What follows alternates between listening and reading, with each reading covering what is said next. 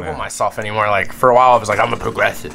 Yeah. But I don't know. I'm not gonna label myself a socialist. I'm not gonna label myself a progressive. Yeah. I don't think anyone should label themselves. Run on fucking ideas and policies. That's all I care about. I don't care if you label yourself a progressive. Meanwhile, you're actually a fucking neoliberal scumbag. Or an anarcho-communist. Yeah, but you know what I mean? Yeah. Like, I just want to go policy by policy, what you stand for.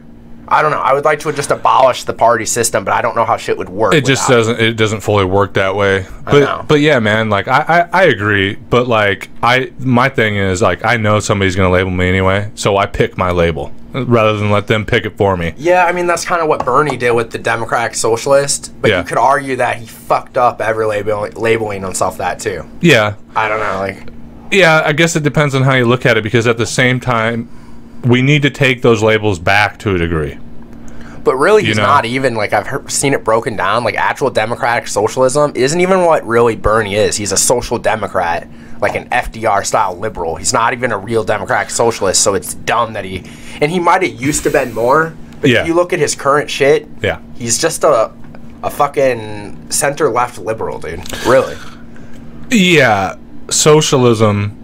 as a general rule, like any political or economic ideology or sexual orientation, is a spectrum.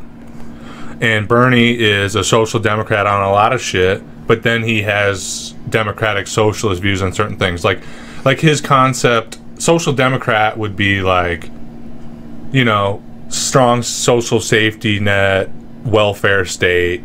You know, you could argue, is Medicare for all socialist or is it social democratic?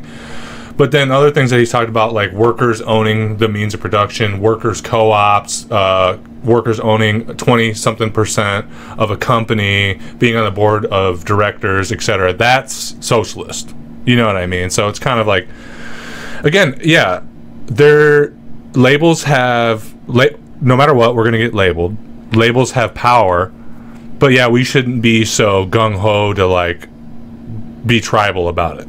Or like defend someone else with the supposed label who's fucking up or something. That's the key. That's the key. No loyalty to these people just because they use our same label or something. That's what I don't like. Exactly. Use your labels all you want, but be willing to call out your own side when shit's not right. Yeah. That's the key. You know what I mean?